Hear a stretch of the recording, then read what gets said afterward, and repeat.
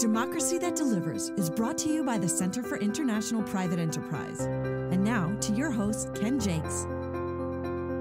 Hi, everyone. This is Ken Jakes. I'm the host of Democracy That Delivers, our weekly podcast here at CIPE. And I'm joined once again. Actually, we probably should just rename the show the Barb and Marie and Ken show, because I have you guys in here so much.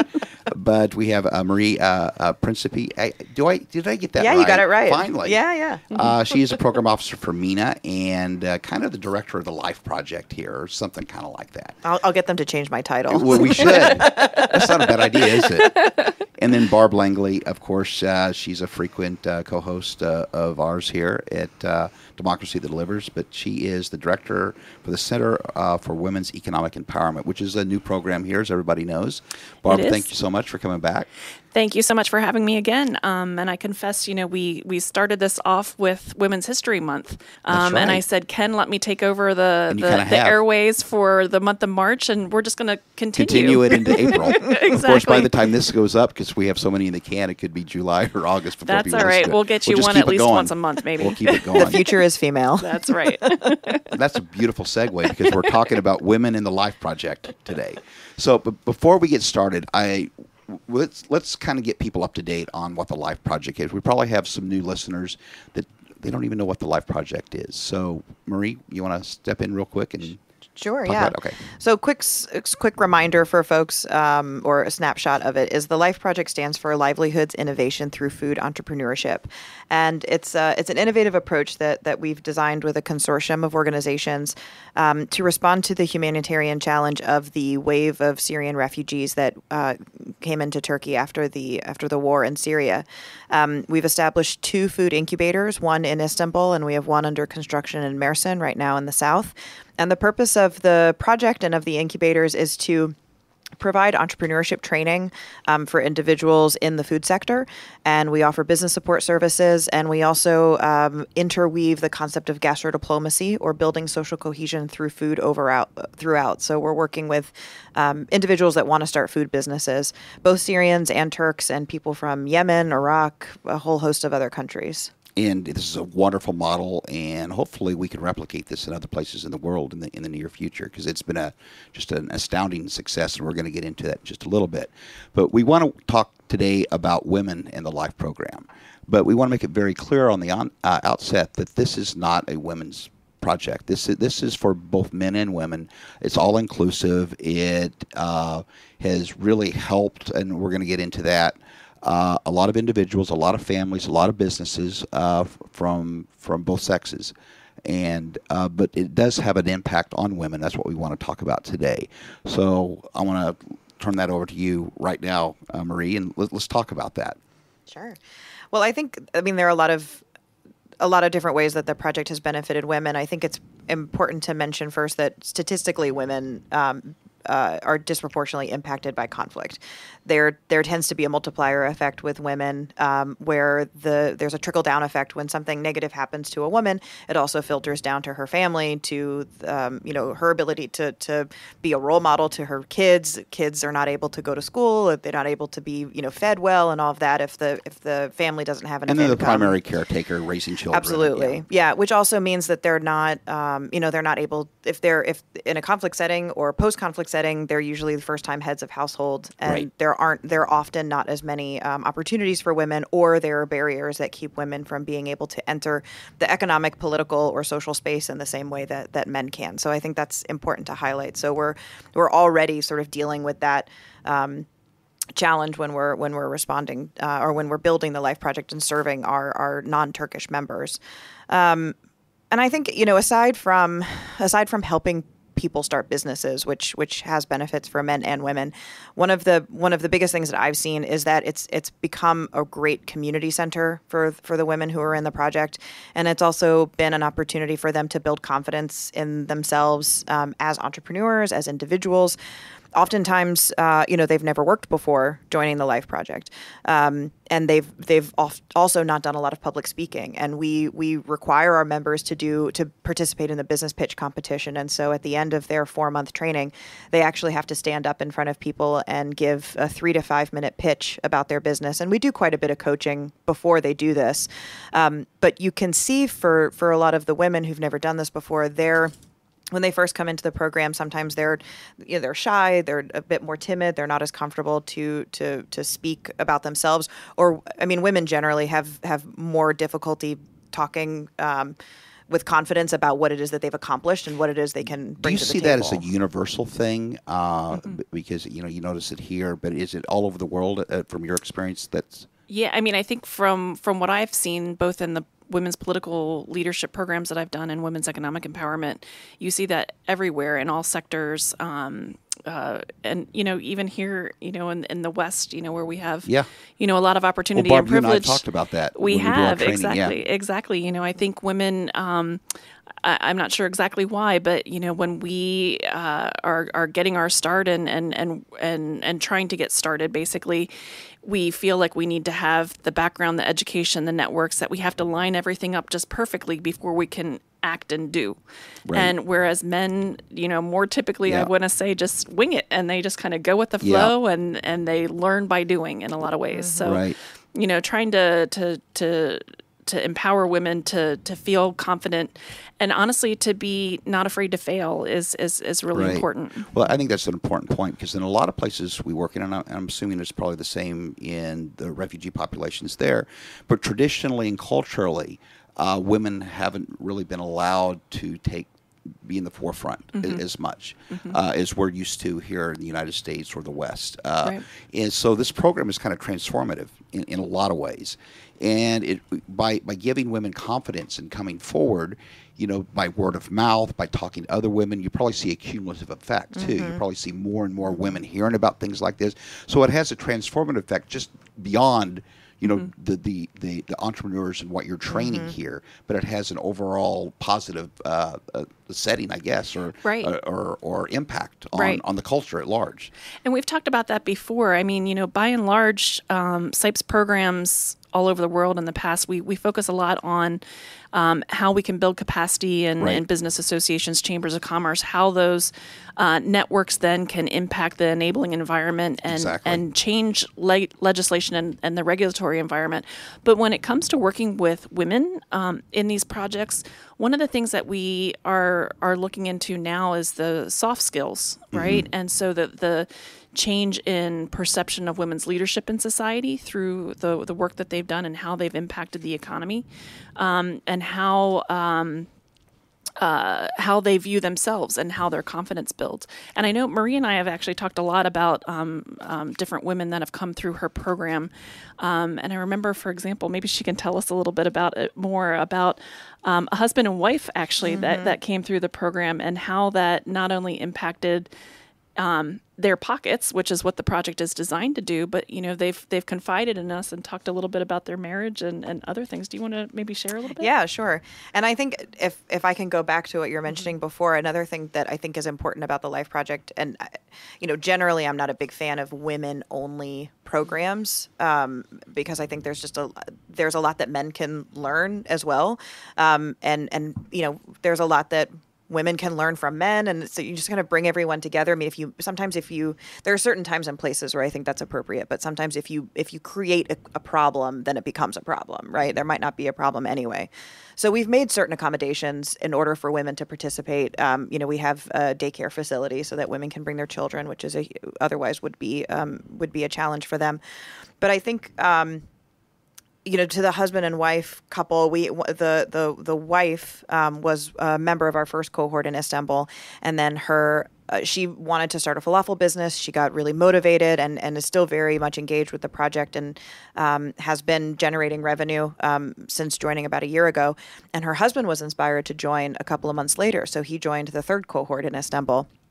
And we talked to them after they had both gone through the project, and the husband confided in us that when they when they used to come home, he would come home from work and they'd sit around the dinner table and they would normally talk about, what's going on with the kids and who needs help and what kind of subject and who's going to shuttle who to what, music lessons or whatever it was. He said, our marriage has changed so that when we sit around the dinner table, we talk about our business ideas and we talk about who's going to do what. And he said that their partnership, their marriage had become more of a partnership because they were becoming business partners. And so I think that is one, the important reason to engage men in projects like this, because there are benefits for all of us as human beings to collectively learn how to work together. And I also don't think, often we think about it, it's like a zero-sum game in our head, right? Where like if you create more space for women to do certain things, that takes away space from men to be able to do things. And people get really defensive about who belongs in what scenario. And we're not talking about challenging gender roles. We're not trying to take away the role of women as caregivers, but we're saying that in addition to doing that, she can also add value to the family by bringing in revenue. And there are certain skill sets that a woman may already have, or that that she can bring to the table, and then that benefits the family overall, and it creates a partnership where men and women are learning from each other while still respecting whatever gender roles they determine is best for themselves. Marie, you bring up a point that I've been trying to make for years and years, because I've been in the development business for a long time. Before I started here at CIPE, I had a public relations firm, mostly in Eastern Europe. But the thing that I just stood out to me immediately is people are people. It doesn't matter what continent you're from, where you're from. But the story that you just told could be the exact same story that an American family could be talking about, or someone in Africa or South America.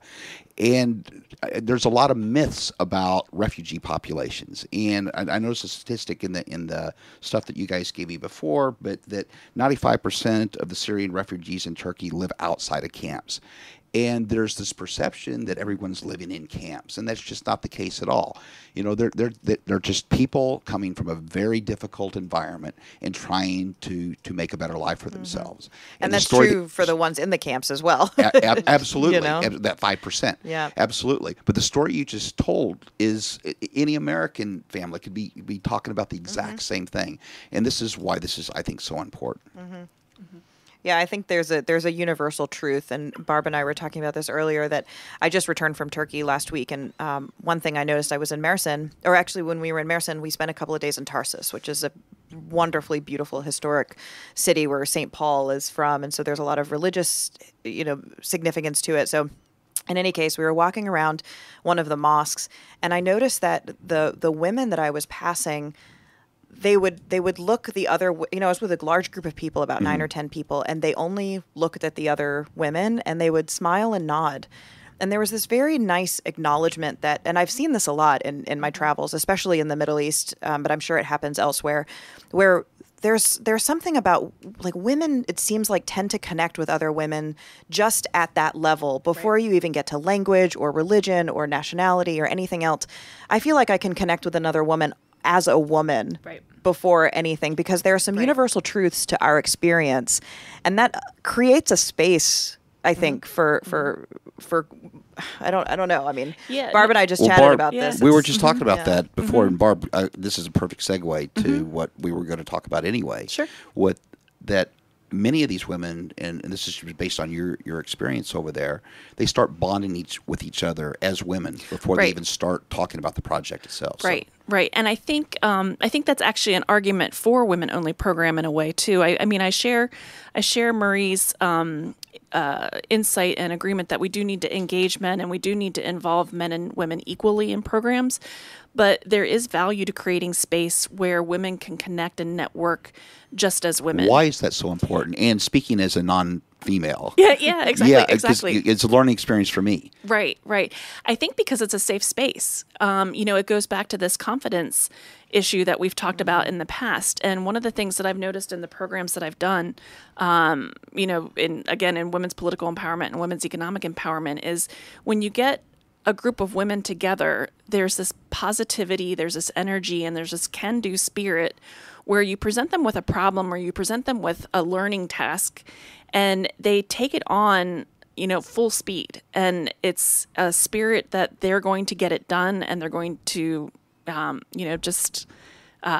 change the world with this, right? And it's the support that they get from the other women in the room, the friends that they make, the networks that they make, things of that nature. Whereas when I find a mixed group that I've worked with in a training setting or in a consultation setting on whatever the topic is, and you present them with a problem, and the first half an hour is dealing with, well, that's not going to work here. We're very unique.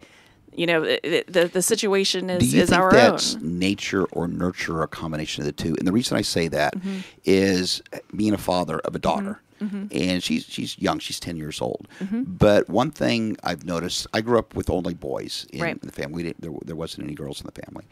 And one thing we noticed with our daughter and other little girls is they do exactly what you're talking about. They work really, really well in groups. And then the boys are out doing their own thing. They're disorganized and things like that. So is it something innate in women and young girls? Or is it something that's taught? Is it something that's learned? Because it seems like a universal thing. I feel like I could do a whole academic research project on exactly. this, But it's very interesting. Yeah, for sure. I mean, I'm not exactly sure what the deal is. I feel like there is something in terms of the way that we're built as men and women, different strengths and weaknesses that we have, and being communication skills, maybe. Yeah, and being introspective enough to understand what your strengths and weaknesses are, and humble enough to know what others bring to the table. And I think that women have kind of an intuition, genuinely, when it comes to this. Can I add to that too? Yeah. I think also, I mean, since basically the dawn of time, for whatever reason, it's been it has been determined by the powers that be, whatever those powers are, that men and women serve certain purposes and fill certain roles, and that's for the most part carried on to be true, generation all over the world through yeah. generation, right? And it served needs at different times when you had hunter gatherers, and then things have evolved. So I think that there's been a whole lot of socialization around women being more community oriented and being more, intuitive and emotional, or whatever kind of words we want to tack on what it means to be woman. And I think it's hotly debated all over, and it is. Yeah, and I wouldn't even brought it up, but I just noticed. I guess, like, I'm an amateur sociologist, but just watching, my daughter and her little friends, but they do exactly what you're describing. Right. Halfway around the world. And I sort of feel like, I mean, whatever the reason of it is, like, let's capitalize on that. That was my next point. If I am better at being more aware of emotions and community oriented and all that, coalition building, exactly. That's kind of for what whatever this reason, is. let's play to our strengths. Yeah. I'm reminded actually of another conversation that you and I had, Marie, early on in the program. And we could learn from it too. I'm sorry to interrupt, but men could learn from that as well. For sure. Yeah. And it kind of speaks to this, whether it's a natural inclination for networking or what it is. But I remember Marie telling me about a woman in the program that had a specific product that just wouldn't sell, basically, in the community where she was, because there was no market for it. But being connected to this program and being connected to other men and women in the program, she was able to solve the problem, basically, and make a connection to a transportation company and to another company across town that enabled her to get that product out. And I'm sure that you probably have a bunch of other stories very similar to that. Yeah. One of the things that we've been encouraged by our one of our partners is Union Kitchen, which we've had on the podcast before. Give them a plug. Yeah, absolutely. They're a great partner, and sort of they're considered the gold standard in food incubators. And again, what is Union Kitchen again for our listeners? So they build successful food businesses. It's a shared commercial kitchen space. And they're here in Washington, D.C. They're in Washington, D.C. And they are helping us. Really, the Life Project, the incubators that we're building in Turkey are modeled after Union Kitchen. And one thing that they continue to encourage us to inculcate within our training team over in Turkey is that the members need to be, and all entrepreneurs need to be, flexible and willing to pivot when they learn that something isn't working in the market. And I think especially in the region, there's a lot of sensitivity around failure and whether you can talk about failure. And in the entrepreneurship community, it's encouraged. You talk about how many times you failed because you learn from every time that you fail. But that's been a challenge for men and women in the program to talk about what their failures are and how they can learn from it. So I think again, there's this benefit of having men and women there together, because maybe if one of them is more comfortable talking about it, then the other one can learn from that as well, regardless of the gender dynamics there.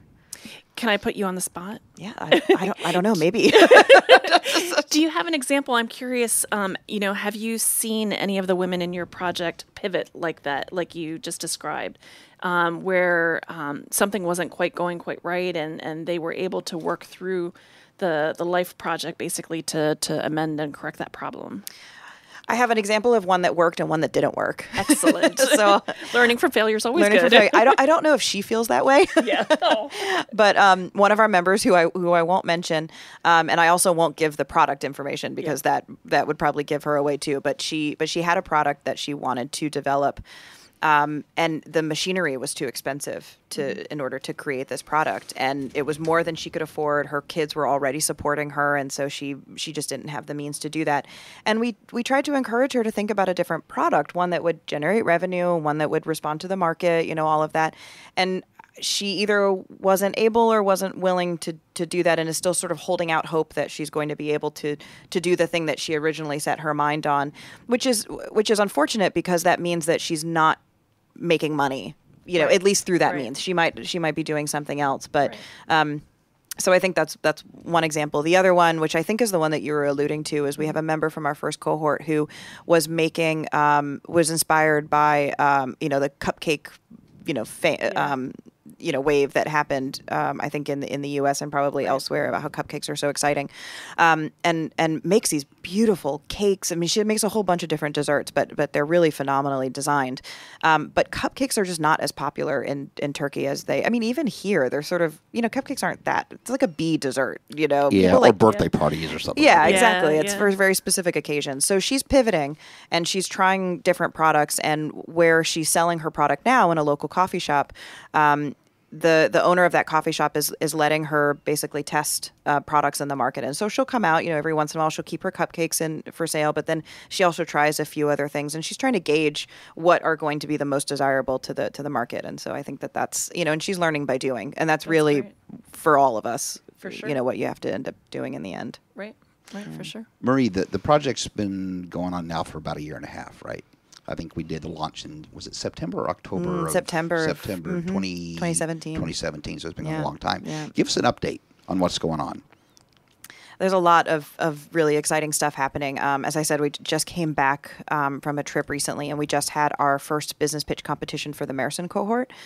So we have, even though the Mersin Food Enterprise Center, or what we call our incubators, has been under construction, which is moving along very quickly. We didn't want to hold off on making sure that we could still serve the population there, and so we went ahead and continued on with our entrepreneur training there. And so the first cohort of entrepreneurs graduated. So that was very exciting. And then we also had our first demo day in Istanbul, which is another idea that was inspired by Union Kitchen. So it was for all of the members, but it was, I think, mostly members from the third and fourth cohorts who participated. So they were at our food incubator. They all set up, the people who wanted to participate, they set up booths. They had samples of their product. They had information about their product. And we invited a whole host of folks from the community. The U.S. consulate was there, business owners, Turkish and Syrian, from Istanbul and the surrounding areas, came and walked around to each of the individual entrepreneurs' booths one by one. And, you could see it was a really phenomenal experience, I think, for a lot of reasons. I mean, one, it really helped the members build their network, their customer base, potential partners. That's really the purpose of this project, is to help get them access to market and generating revenue. So Demo Day was critical for that. I think also it sort of developed some healthy competition between the members as well. You could see the members who had really well-designed flyers and business cards, and their food was placed in these perfect little sample cups, so it was easy to carry. And then there were the other members who wrote their name on a piece of paper and just stuck folded the piece of paper and put it up, and they'd give you a chicken wing, and you had to figure out how to walk around the room and try other food holding a chicken wing. I mean, yeah. And you could see that they were kind of looking at each other, and at a couple points we heard members say, well, why didn't so-and-so come to my table? And it was a great opportunity to say, you're right. why didn't they come to your table? It's a learning experience. Yeah, take, and I think that's the great thing about the Life Project too, is that it encourages people to have a sense of their own agency. Like you as an entrepreneur have to own this. You have to to know why it's working and know why it's not working. It creates competition, right? Yeah, and that's one of the points of this whole thing. How many people have gone through the program now? Over 100. Wow. Over 100 How many of those are women? Probably about 50 to 60%. Okay. So Yeah. a little more than half. Yeah. We have a nice 50-50 happening. Which kind of gets back to our original point, is Right. this is for everybody. Yeah. Right, exactly. So, Yeah. and where does the Life Project go from now? I know you've talked about a cookbook for a long time. Yep, we have the cookbook. It's just about done. So Okay. we've been really fortunate. The leading culinary institute of Turkey has picked up the cookbook good. and tested all of the recipes. They've gone back and forth with the members. They even did the photography of all of the recipes, which was really phenomenal for us to have that credibility of MSA is the acronym for it. And so when we were there, they were finishing up some of the photography of the recipes. And so the recipes are done, and we're reviewing everything now, and we're getting bids for publication. Oh, terrific. So hopefully, it's still in process. It You're turns trying out to get a U.S.-based publisher for it? Or probably not this year. This Okay. year we're going to publish in Turkey in Just in both Turkey, Turkish okay. and Arabic. Okay. But hopefully, if we do receive funding for the project for the next 2 years, then we'll aim to publish it in the U.S. I'd buy one. Yeah, it sounds really interesting. We're going to try to get some swag too. I think Absolutely. if you might see Yeah, in of some of the course. pictures, we have Life Project aprons. Right. And I've been Yeah. telling our partner in Turkey that I You want to gotta get buy the cooking hats and Yeah. all that Yeah, stuff. exactly. that sounds I know. like a lot of fun. Yeah, absolutely. Which is a perfect segue into the next segment. This is where we jump in our time machine and we go 5 years from now. And I know we asked this, so it probably gets redundant at this point. But where are we going to be 5 years from now with this project? with the project. Yeah. And then I'm going to ask Barb, where are we going to be with your program in 5 years? Well, and it might even be, what is where do you see women in the project in 5 years too? Because I know that you've probably been asked that question a couple times now for Life Project. So Yeah, I think I would like to see, and I think we're on track with this. And this is true for the men as well, but since we're talking about women, I would like to see our women members having a sustainable livelihood, having revenue, generating revenue, having money in their pockets that they can provide for their families. I'd like them to be able to make enough money that they can have money for savings. They can absorb shocks to the economy. Turkish economy is in flux, right now. It's not an easy time to be starting a business in Turkey, no matter where you're from. And making sure that people are in a position where they're financially stable and resilient is important to us. I think also employing other people and creating jobs for others is important. One of our members from the second cohort, who came in the project with sort of an idea, but not really sure what she wanted to do.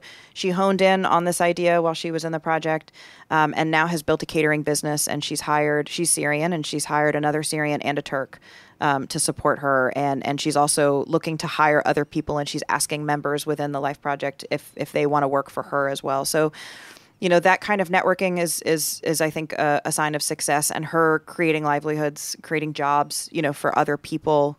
And for members of the host community is also a huge success. So I'd like to see more of that happening, and that multiplying over the next 5 years. Yeah. Barb, last word with you.